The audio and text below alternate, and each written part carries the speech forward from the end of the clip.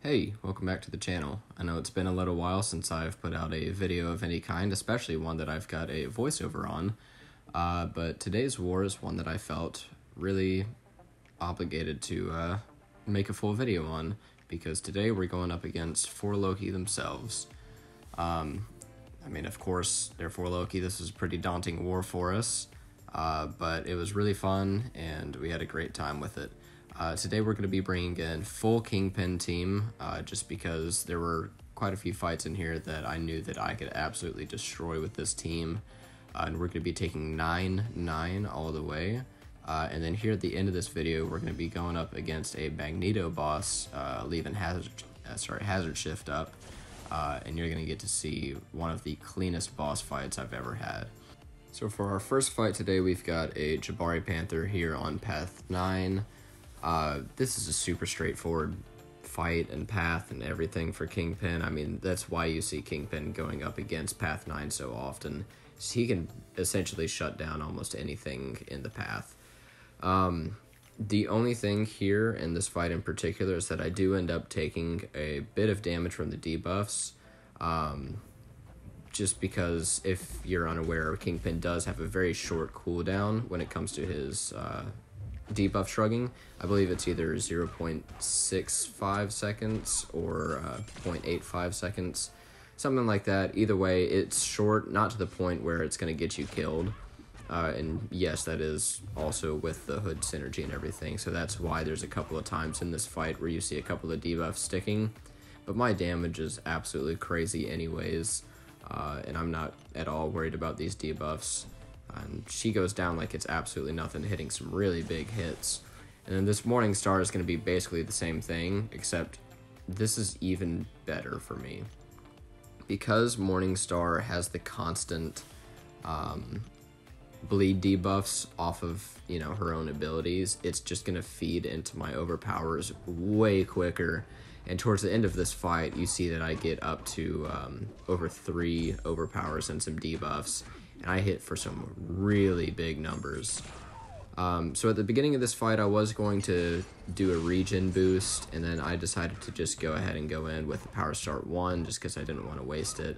But I mean, you can see just how quick this fight went down. Towards the end of that fight, I was hitting 15k lights and 27,000 mediums. That's a little ridiculous. Going up into the Spider-Ham fight, this was placed by a good friend of mine, Vega. I'm sure you're familiar with this channel. If you're not, be sure to go check it out. This time I did end up throwing on the regen boost just because I wanted to heal myself up a bit, because I was going to be taking another fight shortly after. I was trying to just regain some health in order to not have to use as many potions. There, the heavy clipped me, which, if you've fought Spider-Ham, you understand the pain of this, because it happens every once in a while. Here you see me just start blocking so that he is essentially baited into hitting into my block rather than throwing that special. As you know, Spider-Ham's special 2 does a lot of damage on block, and I just don't want to have to deal with that chip damage at all. He goes down easy, he plays into me really well, really fun fight overall. And then we move on to Mixmaster Terrax. Now, I haven't gotten to take a Mixmaster Terrax in quite a little while, but I knew as soon as I looked over the map that I wanted to take this today. I knew that I was bringing in the full Kingpin team, essentially right after looking at the map, and Terrax for Kingpin is one of my favorite matchups because of the constant armor breaks that he places on you just for being close. You get so many extra debuffs on you, and you're able to go into overpower really quickly. So here he plays into me really, really well, and so I just keep on intercepting him, go for my special 2, and you'll actually see me be able to light attack twice while they're stunned, and then medium, light, medium, in order to get a full 5-hit combo off on him, because I'm trying to, do as much damage as I can, and it felt safe because I knew how long their limber was lasting. Here he throws a special right when I want him to, and you see, my damage is just going crazy right now. There I just went for a heavy because why the hell not? Throw another special 2, and he starts blocking. throw that special 1 into his block because I know that I'm unblockable, and then the fight's over. It was so much fun for me. It felt really smooth, really clean, really quick, and it was just a great time overall. So moving on, we're going to be going up against this shared fight in Section 2. It's Window of Opportunity Stun, Blood on the Water, Defective Defense. It's the old Encroaching Stun node in Section 2 for Path 7 through 9. And we've got a Sorcerer Supreme here. So I knew that Kingpin would work for this because Defective Defense, the Disorients count as debuffs. If they were passives, then I wouldn't have used them. But the AI here is really passive with me up until a short time into this fight where I can't actually really get any openings with her. Like you see that she's hit into my block a little bit, which is great. That's what I want. However, I'm not actually able to hit into her too much. So luckily she threw her special 2 pretty much right away. And then here in a second, I actually parry because I know that I'm going to be able to shrug it off. And I was just doing that to try to get an extra debuff on me. But it actually made the AI become much more aggressive. And then I was able to get my special 2 off and then absolutely just wreck her here in the end. Our next fight of the day is going to be this America Chavez over on Path 9 in Section 2. This is another one of Vegas Defenders. He actually did showcase this fight on his own channel. He had asked me to send him any vids that I had taking down his defenders because he just wanted to watch them, I guess.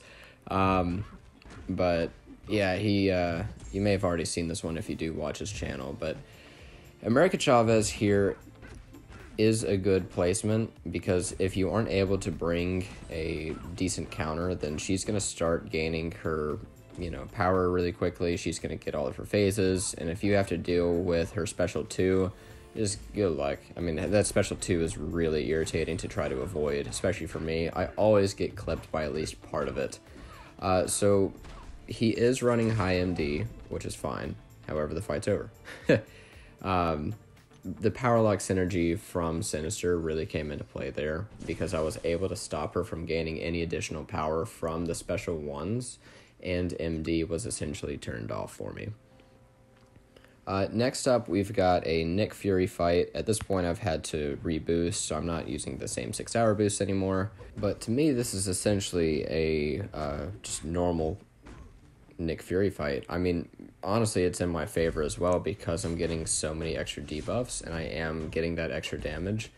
But my goal is to only let him throw his special 2 so that I don't have to deal with the unblockable special 1 or, just getting clipped by it in general. Here he's power locked. I have him in the corner. I go for heavy, and lo and behold, he's got stand your ground. Oh well, I mean, took a few hits, but it ended up giving me a couple of extra bleed debuffs, and I end up healing back all of the damage I ended up taking anyways. Here, while I'm unstoppable, I actually let him hit into my block some more so that I don't have to deal with that special 1 again or risk him going unblockable. And as soon as he throws that second special 2, I end up just nuking him down for the rest of his health. I think these fights are a really good showcase of just why I always tell people how Kingpin is absolutely at the top of the skill class. I'm not necessarily saying that he is number 1 because that's very subjective. Things are always going to be different for everybody. However, to me personally, he is absolutely a top of the top option. So moving on, we're into Boss Island now. We've got this Vision Arcus fight on Conflictor and Prowess Puncture. I had a plan going into this fight, and you'll see me attempt to execute it and then just say screw it and start doing not the same thing. I thought that because I had the Sinister Synergy, that if I played it correctly, I would still be able to get the power locks off on him. And then I remembered the fact that Arcus also has another tenacity on his base. So there's a couple of times here where you'll see that I parry, and then he throws a special, and then he ends up shrugging off that power lock anyways. Yeah. Long story short, he ends up gaining a ton of power and ends up going to his special 3 in just a second, which isn't really what I had in mind when I started doing this fight. Normally, Arcus is really straightforward with Kingpin, just because he places so many debuffs and you're able to, gain a ton by dashing back and forth. This is my bad. I didn't really think it through, but didn't end up doing too much damage. It was half my health pool, but I have skill power back boosts, and I'm able to cycle my special 2s here and take full control back over this fight. Just like that. I mean, 3 special 2s in a row are probably enough to kill Arcus. And, it was just a simple mistake. I didn't really think about the interaction that Arcus' own Tenacity would have. It's a smart placement because, as you saw, he ended up gaining just a ton of power really quickly. Carrying over, we've got an Hulk here on Aspect of Evolution. This was a really straightforward fight for me because I'm so used to using Kingpin periodically in map 8 AQ, and there's an Hulk shared fight that I end up taking, so I know how to shut down his regen at the end. I say that as if it's a secret. It's just affected by ability accuracy reduction, and I am running level 3 Assassin, and then paired with my special 1 Degen, which places another 65% ability accuracy reduction. We're sitting at minus 95%,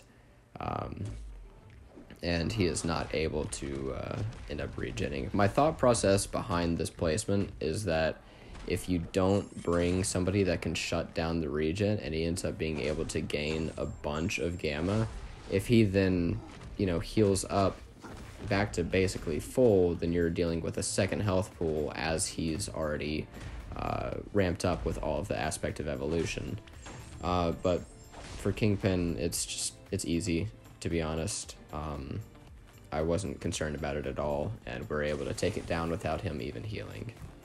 On to our last fight of the day, we have my favorite matchup of this war, which was a Magneto boss that I will be taking down with the Hazard Shift node up.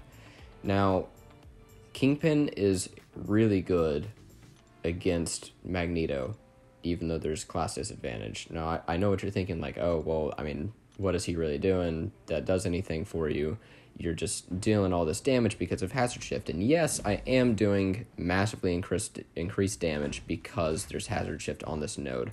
However, why Kingpin is so good for it is because you have access to a very long Unstoppable on your special 2. The reason that's so important is because it means that you don't have to worry about Magneto's own Unstoppable on his heavy. You're not trying to, bait into his block and get a ton of openings. I can just make my own openings by being aggressive with that Unstoppable and just going to town on him. So you see that the Sinister Synergy is really coming into play here as I'm able to stay on top of him for pretty much every single time that he throws that special 1. And over time, as I've taken this fight more and more, I've learned the spacing on that special 1 evade so that I'm able to punish it pretty much every time. I mean, just look at how much damage I'm dealing with my basic hits and my special 2s. And I've barely lost any health. I actually... I get him in the corner here, and I do the classic Kingpin belly bumps for some really big damage. Normally, if y'all see on my channel, I don't really heavy with Kingpin very often, but I just wanted to go for something that was fun and flashy. And I actually ended up completing that fight with 100% yellow bar, even after taking all of that, the damage from the debuffs and everything. But it's a super fun fight for me. It's one that I'm really comfortable with, like I said, and I do recommend that you try it on your own in case you see a Magneto pretty much anywhere. Like, if you want to test it in questing or something, I do recommend it, because Kingpin is a good option for him, and it's really fun. So, we did end up losing this war. It's always fun getting to match against 4 Loki. We've gone up against him a few times, and we've gone back and forth on the wins and losses. They just played really well today. We had a couple of things that we could have improved on, but we will absolutely be sure to come back full force next time that we end up matching against them. So congrats to For Loki. It was great matching up against y'all, and shout out to all my friends over there, Vega especially. Be sure to go check out their channels if you don't already know them. I'm sure you do, because they're all, the big YouTubers. How could you not know them? If you enjoyed this vid, please let me know. Leave a comment, subscribe, tell me how you're feeling. I don't know, but regardless, have a great day and enjoy.